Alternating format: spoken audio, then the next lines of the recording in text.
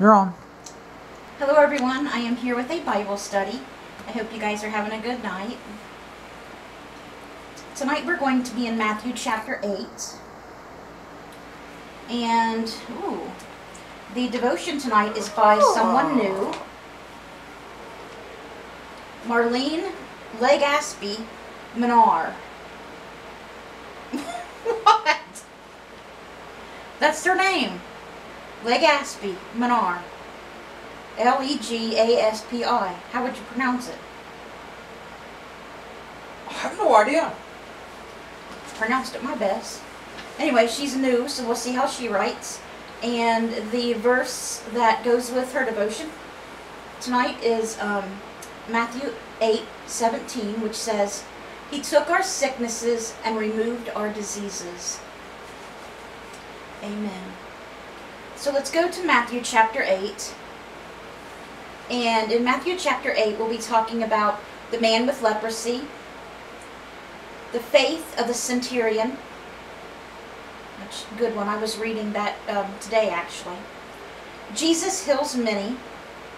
Jesus calms the storm, and the healing of 2 demon-possessed men.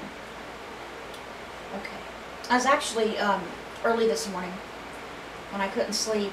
I was looking up because it's been on my mind. It's been on my mind about Peter. When, and I know how he died, but I wanted to know when and where. And then it started telling me about all the apostles. And they didn't know about most of them. They was just guessing or what they had heard. It was written about this person doing that, then other person said it happened this way. Some was killed by the sword. Poor Bartholomew. His was from all of them, his was horrible. They say he was crucified, but taken down before he died, then filleted. They filleted his skin while he was alive, and then beheaded him. I don't know why he got that so bad, but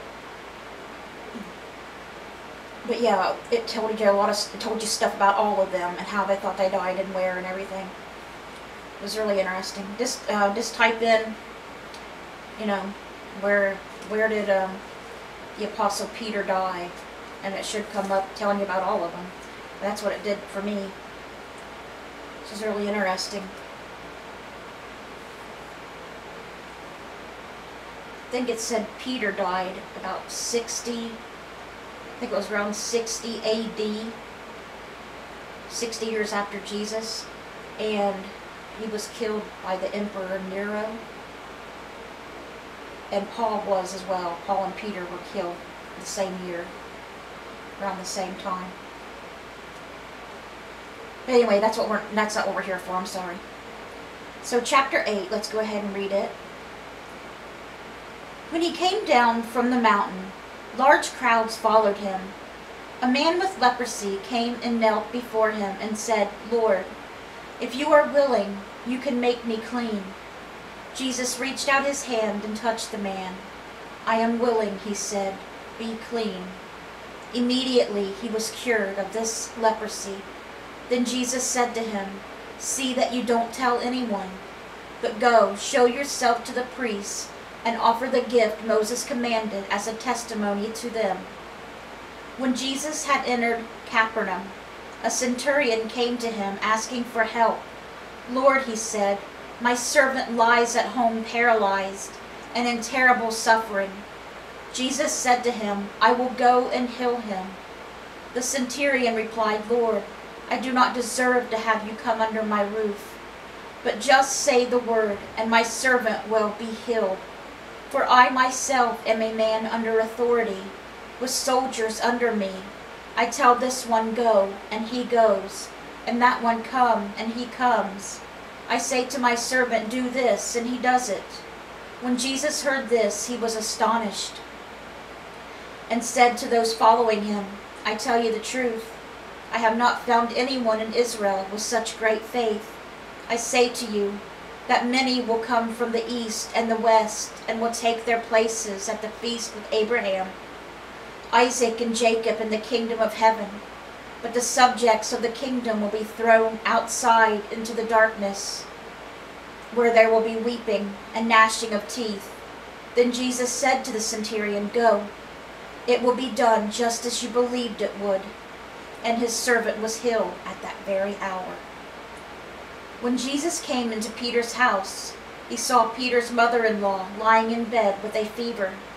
He touched her hand, and the fever left her, and she got up and began to wait on him. When evening came, many who were demon-possessed were brought to him, and he drove out the spirits with the word and healed all the sick. This was to fulfill what was spoken through the prophet Isaiah. He took up our infirmities and carried our diseases. When Jesus saw the crowd around him, he gave orders to cross to the other side of the lake. Then a teacher of the law came to him and said, "Teacher, I will follow you wherever you go." Jesus replied, "Foxes have holes, and birds of the air have nests, but the Son of Man has no place to lay his head." Another disciple said to him, "Lord, first let me go and bury my father." But Jesus told him, "Follow me, and let the dead bury their own dead." Then he got into the boat, and his disciples followed him. Without warning, a furious storm came up on the lake, so that the waves swept over the boat, but Jesus was sleeping. The disciples went and woke him, saying, "Lord, save us, we're going to drown." He replied, "You of little faith, why are you so afraid?" Then he got up and rebuked the winds and the waves, and it was completely calm. The men were amazed and asked, "What kind of man is this? Even the winds and the waves obey him." When he arrived at the other side in the region of the Gardanians, 2 demon-possessed men coming from the tombs met him. They were so violent that no one could pass the way. "What do you want with us, Son of God?" they shouted. "Have you come here to torture us before the appointed time?" Some distance from them were a large herd of pigs was feeding. The demons begged Jesus, "If you drive us out, send us into the herd of pigs." He said to them, "Go." So they came out and went into the pigs, and the whole herd rushed down the steep bank into the pigs and died in the water. Those tending the pigs ran off, went into town, and reported all this, including what had happened to the demon-possessed men. Then the whole town went out to meet Jesus, and when they saw him, they pleaded with him to leave their region. Can you imagine? Pleading with Jesus to leave. And he done a good thing. I don't understand that. They must have been scared. I don't know why. He done a good thing. I don't understand why they wanted him to leave. I never understand that part. But that was chapter 8 of Matthew. Now we can read the devotion. See how good Marilyn writes. This is our first time reading from her. Ooh, the next one's going to have a new writer too. Okay. She says, "I woke up one morning with a headache from my stressful work the day before. My initial reaction was to cry out, 'Jesus, please take away this pain.' A few minutes later, when I rose from bed, my headache was gone, just as easily as I'd cried out. There are times when answers to my prayers do not manifest as soon as I want them to, so it still surprises me when I experience instant relief from Jesus. But the New Testament is filled with stories of how Jesus showed compassion to the sick and suffering, and often they received their healing immediately. When Jesus touched the hand of Peter's mother-in-law, he was nursing a high fever. Immediately the fever left her. Or there was that instance when he told the crippled man to rise and pick up his mat. The man quickly jumped up, grabbed his mat, and walked out of the scene, leaving everyone astonished. And who could forget the story of Jairus, whose heart sank when he heard his daughter had died. Jesus comforted him with a promise of healing and brought back his daughter to life with the touch of his hand. Jesus cares for all of us, men, women, young, old, privileged, and unprivileged.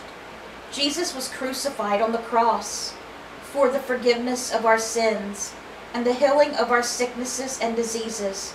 We can cry out to him and expect his healing touch. The pain may be gone right now, as it happened to me, or the healing may come much later. But one thing is for sure, Jesus is always concerned with our well-being. Amen. I think she wrote that pretty well, don't you? Pretty good writer. And the homework that she has tonight for us is meditate on the stories of healing mentioned above. Matthew chapter 8, verse 14 and 15. Mark chapter 2, verses 1 through 12. And Mark chapter 5, verses 35 and 42 through 42. Trust Jesus to heal your ailment.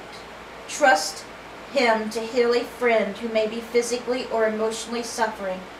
Share these scriptures on healing to encourage that person. Alright guys, I hope you guys have a great rest of your day. I hope you enjoyed the Bible study.